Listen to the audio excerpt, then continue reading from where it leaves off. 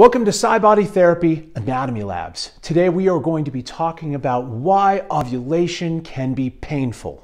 I'm going to be taking you on a little bit of a ride today, and this is going to include real images from sonograms and ultrasounds all the way up, kind of culminating in a video that shows the actual process of ovulation in video form. One thing I'd like to address before we go on is that obviously I'm a man, I am a male, and I do not experience these things firsthand. However, I do believe that this education is vital, especially given the current climate and lack of education on these topics in the wider world. If you didn't know, a normal monthly cycle is divided in two. There is the follicular stage, which actually starts on the very first day of bleeding, so when your period first starts. And that stage goes all the way to the point of ovulation, which is usually around day 14. After that, all of the body processes move into a support role in preparation for fertilization or to flush that egg cell out of the body when this whole cycle repeats. But what I really want to get to is showing you what this looks like, because I feel like a lot of people have not seen it. And so right now we're going to start with a microscope slide and kind of ease into this. Now this is a primordial egg cell, or a group of primordial egg cells. This is how everything starts. This is how they are stored in your ovaries right now. And a fun fact about this is that these egg cells, the ones you're carrying around now, were actually formed in utero when you were inside of your mother. So at one point, there were 3 generations inside of one body. Another aspect of this is understanding the chemicals, the hormones that drive this process. And for that, there's going to be 4 of them. There's going to be FSH, which is follicular stimulating hormone, LH, which is luteinizing hormone. Both of those are actually produced in the brain. They're released by the pituitary gland. Now, the other 2 that sort of support and drive this process are going to be estrogen and progesterone. Both of those are going to be produced locally inside the ovary. For our purposes here, and the fact that we're only dealing with the first part, the follicular phase of this cycle, we only have to worry about FSH and LH for now. FSH comes along and starts the progress of these cells into ever larger, more developed, more mature egg cells. FSH does not just stimulate one follicle though, or one primordial egg cell.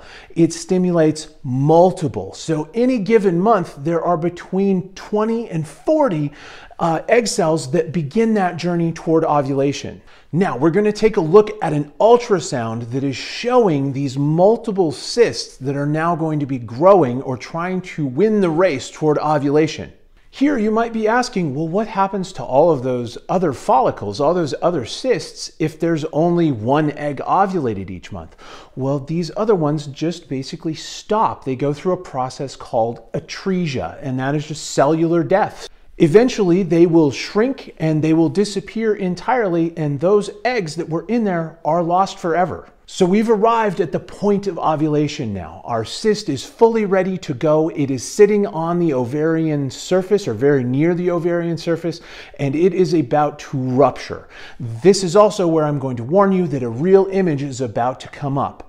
These cysts and the resulting rupture of the egg are not small. I think a lot of people are under the misconception that this is a microscopic or a very small process, and it is not. A fully matured Graafian follicle can be an inch or more in diameter. It's very large. And this is where the pain comes in. We have to remember that the ovary is a highly vascular and highly innervated structure. And those nerve endings in a lot of people can sense pressure, pain, and all the other sensations that go with what you're seeing here. When I think about this, the really bizarre part is that people don't experience pain with this, or that somehow people or doctors have been able to write this off as an experience that does not happen. A real quick side lesson. I'd like to address the size of the actual egg cell, because I feel like this is another one of those things that people feel like this is not visible to the naked eye, or that it's microscopic. And it is quite small. It's only 0.1 millimeters.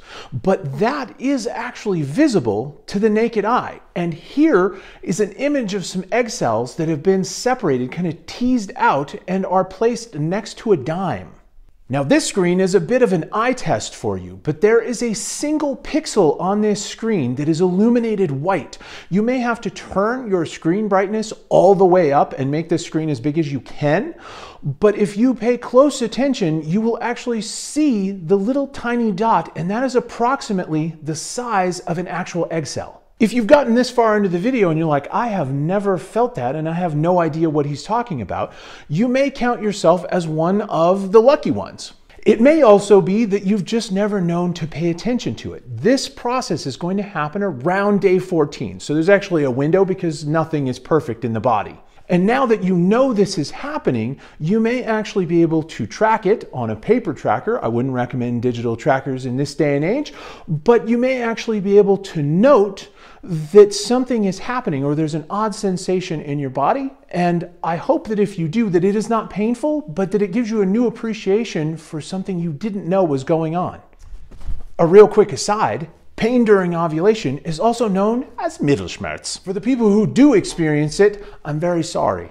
And I hope that it is actually a short experience. The average is somewhere between 1 to 6 hours, but apparently there are people out there who have an experience that can last for, 2 or 3 days. And the reason for that is because the neurology, the nerve wiring of the ovary is going to vary from person to person, as is our individual sensitivity or ability to get that signal to the brain. And then on top of that, you're going to have an individual pain tolerance. I sincerely hope that you'll use this video or other education that is available online to do some educating for any provider that is telling you that this does not happen. Now I want to show you an actual video of ovulation occurring.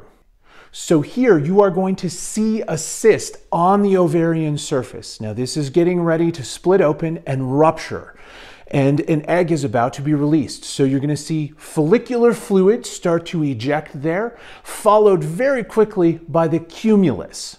I want you to pay special attention to the fact that you can see this rush of blood and all that stuff, and that is trauma. That is where some of that painful sensation and the twinging and all that stuff. And remember, this is an injury to the ovarian surface.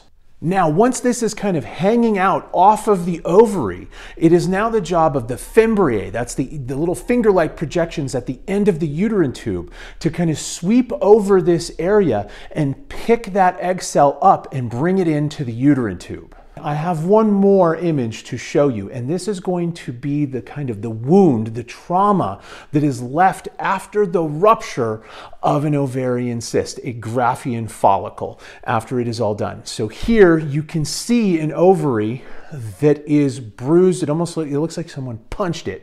And this is the reason that this can hurt so much. And I think now you can kind of understand why it's actually more bizarre that more people don't feel it. Chances are, if you're watching videos about ovulation, you may be looking for answers about something that is going on inside your body. And for a select few, that means that you're looking for information on PCOS, polycystic ovarian syndrome. And so I would encourage you to head over to this video where I go over this entire condition in very minute detail and also give you information that will help you get better and faster treatment and be a better advocate for yourself.